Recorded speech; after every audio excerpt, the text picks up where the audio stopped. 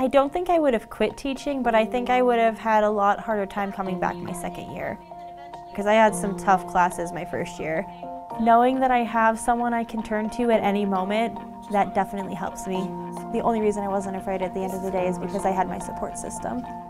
Larissa comes in to observe me with a student and be like, so I had this problem when I had this student as well, and this is how I fixed it, which has been so helpful.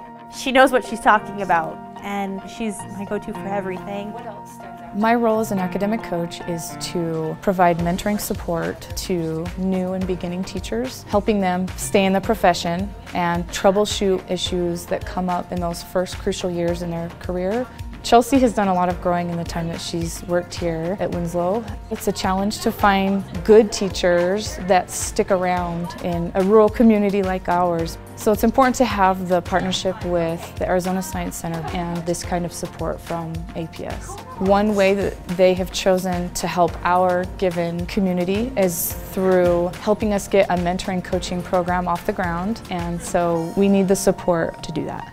Ms. Parks has definitely helped me by being a good teacher, and we do projects. We're making things and we're being creative. They help me understand the things that we're learning, because when I read about it, I kind of get it. But then when we start doing things on it, and I have to think for myself and I have to put it into words that I understand, then I get it more.